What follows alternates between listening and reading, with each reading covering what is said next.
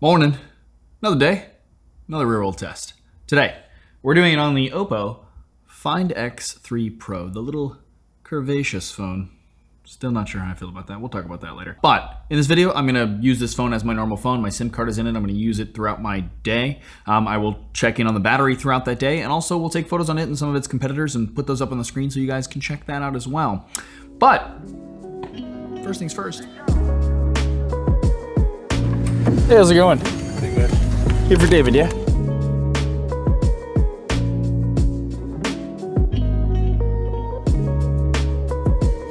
latte, please. A hot one. Regular milk.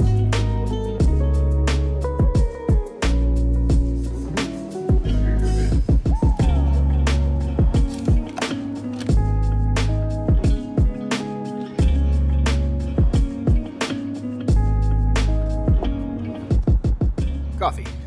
Check. Okay, now real quick, let me explain where we are. This is the Brooklyn Navy Yard, or well, we're just outside of it. But the Brooklyn Navy Yard came into existence because at the end of John Adams, which is the second president of the United States' term, he decided that the United States needed a really strong Navy. And he commissioned 5 large Navy yards, with the Brooklyn Navy Yard being one of them. It was finished in 1801. And for the next 165 years, some of America's craziest warships were all built here. The USS Arizona, the Missouri, I mean, it just goes on and on and on. At its peak during World War II, there were some 70,000 people working at this yard. In 1966, however, it was sold to New York City, and it started a 300-acre development project in its place. And now, there's some pretty cool tenants, which I think we should check out.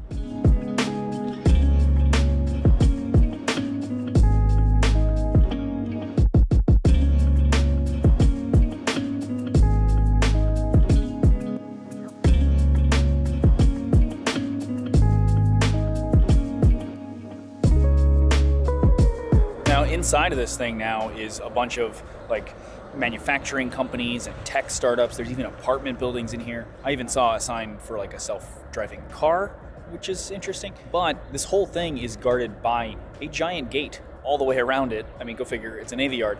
But you have to find the right gate to go in to get to the place that you want to go that's on the inside. Like, in other words, the closest one to that location. Otherwise, they won't let you in. It's all very restricted. So right now I'm trying to find which is the right gate.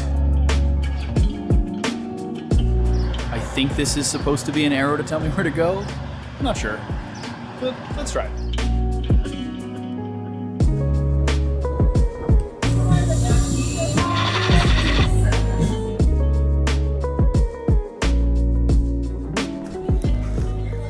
Welcome to the first commercially viable rooftop vineyard called Rooftop Reds. So basically they built these 42 special planters to plant their vines in, and it covers this almost 15,000 square foot rooftop. Now, they do also have a vineyard out in the Finger Lakes region where most of their wine comes from, of course, because this still isn't very big for a vineyard, but they produce about 20 to 25 cases of wine from this roof. But if we're honest, it's still just like the coolest tasting room ever, right? Look who decided to join. Hi guys. Only 40 minutes late. Come on, man.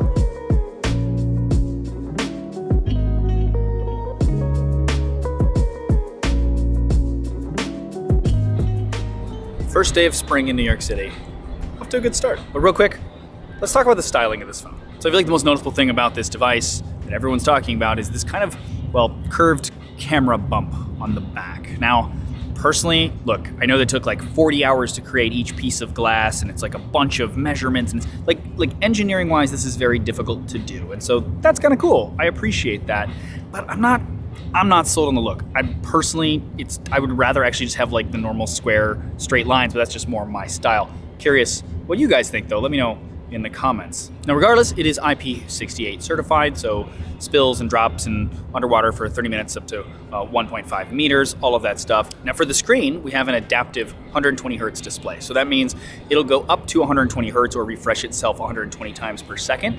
It will also go down to about 5 to save battery life. And it does that based on whatever you're doing on the screen. There's no way to bin it to 120, it just kind of decides for you. But it feels very smooth, honestly, and we'll see how the battery life is by the end of today. Also, the screen itself has a peak brightness of 1300 nits, but regardless, I'm sitting here on a rooftop in bright sun. I can see the screen just fine, so that's all I really care about. And something I thought was kind of interesting, Oppo put software in here to adjust the screen's colors for specific types of color blindness. I don't know, I just appreciate that. Now while we're here, since we haven't done it yet, let's check in on the battery. It is 1:34 p.m. and we are at 67%.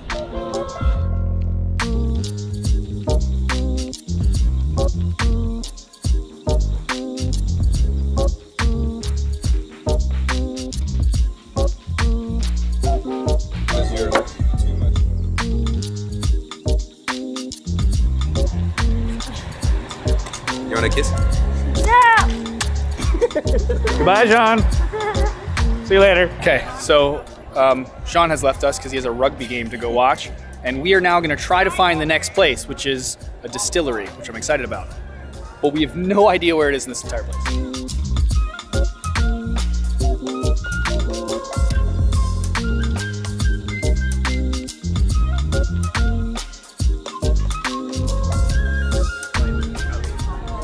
We found it. This is actually the Kings County Distillery.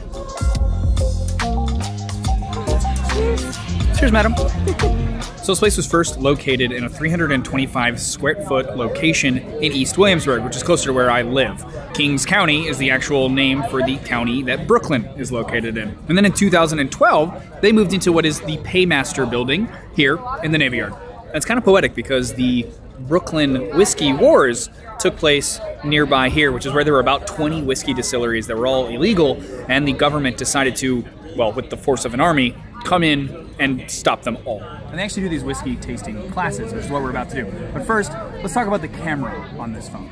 So I think this is the first phone I've seen that has the same flagship sensor in two of the cameras, the main and the ultra-wide. They are both the Sony IMX766 50 megapixel f2.2 with the ultra-wide and f1.8 on the wide sensor, and they're bin to 12.5 megapixels normally. And actually I really like this concept, because normally when you switch from like your main camera to the ultra-wide or the telephoto, it's just not as good. Like the sensors are not as large, they kind of spend all of their money on the main one, and the other ones are secondary. This means that the lens itself is different, but the sensor is the same, and that means, well, better quality, more bokeh, and also means it's probably easier to get a consistent color science across at least those two cameras. Now, would I love to see them do this in the telephoto as well? Of course, but I feel like all these things probably add cost, and so this is the beginning. But I think we're gonna see, and I really hope, that we start to see the same big sensors in all of the different cameras on the phones. We do also have an f2.8 telephoto, 5x hybrid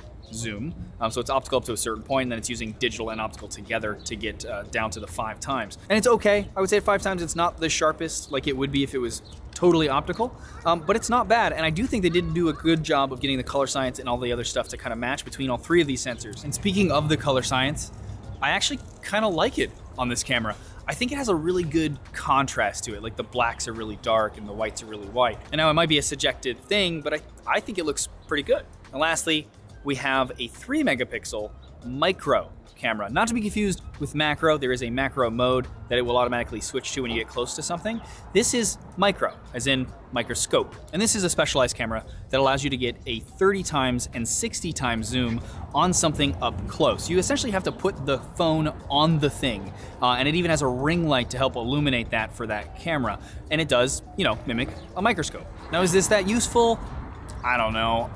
I mean, it's a different type of a shot that you could get, which is cool. I think though over time it's gonna kind of lose its novelty. I think a lot of people think it's interesting, and even my friends, when I was showing them, they were like, oh, that's so cool. But I don't think after a certain amount of time, you're gonna be using it that often, but maybe that's just me. Okay, so that was a great whiskey tasting. I learned a lot. I think it was very good, actually. But Olivia had to leave early because she's gotta meet Jean for dinner, and I need to find dinner myself now. But here in the Brooklyn Navy Yard, it's a little weird. Everything seems to be closing at 7. I don't know if that's a COVID thing or just all the time. It's a Saturday night, so I don't know. So we might have to head back to my neighborhood to grab dinner.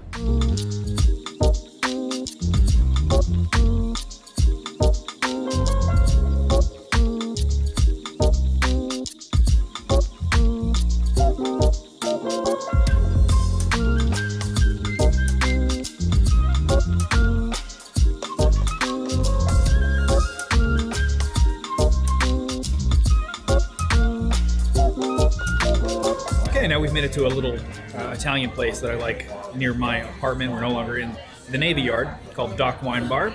They're just like unpretentious, makes a good pasta, has really nice outdoor seating right now because I don't really want to be inside because of COVID, at least not yet, and some decent heaters as well. But while we're here, I kind of want to talk about the software of the phone. I just feel like Oppo gets the most improved award when it comes to their software design. I used to not like it at all, if I'm being honest, and the last few iterations though, it definitely looks a lot cleaner, a lot more minimalistic, which is a subjective thing that I like, but still, I like it. And they also added in a ton of customization options, which I appreciate as well. From changing the icons to the home screen layout, obviously the wallpaper, but you can also change the always on display to a ton of different widgets. You can even change the edge lighting that happens whenever you get a notification, etc., etc.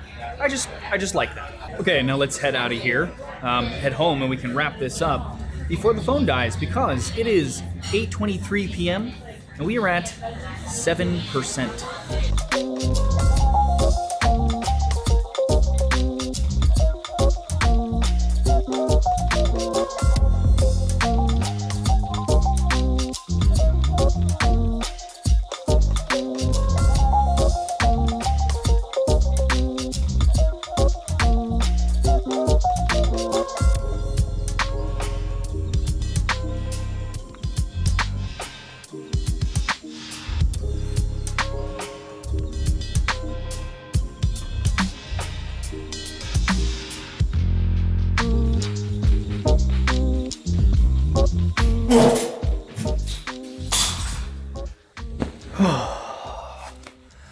Okay, calling it a night because I believe we have to. It is 8:51 p.m. and we are at 3%.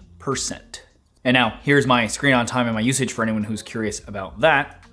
And also here's another day, yesterday, for anyone who's curious about a more typical day, I would say. There you go, the Oppo Find X3 Pro real world test. Let me know what you guys thought of this phone, of this video, in the comments below. Always appreciate hearing from you guys. And if you want more videos like this, please subscribe and ding the bell next to where it's subscribed so you get notified when I do new videos here on the channel. As always though, regardless, thanks for watching.